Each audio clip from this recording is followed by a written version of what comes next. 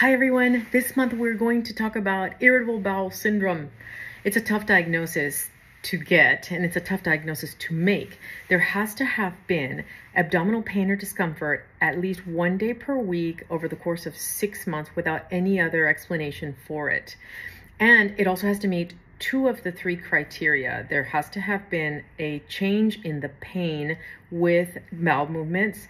There needs to be a change in the frequency of bowel movements, and also a change in the form of the stool. Without those, we can't really say it's IBS. And again, don't presume it's IBS without having at least been evaluated for other causes.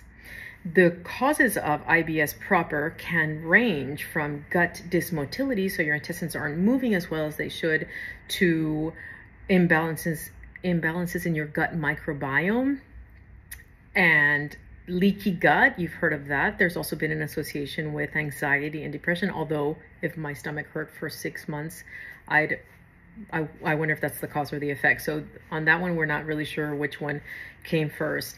There are several treatments for it, and it should be individualized. So just because colostrum is working for your neighbor doesn't mean that it works for you. It could be something else. So please don't shy away from being evaluated and having a personalized treatment plan for yourself. Lastly, I'd like to just remind you of the red flags of abdominal pain. So if there's rectal bleeding, if there's been weight loss, if you can feel a mass, if you have a family history of colon cancer, please don't hesitate. You should not have any of these with IBS. And there's several treatments out there that are over the counter. But again, if it works for someone doesn't mean it will necessarily work for you.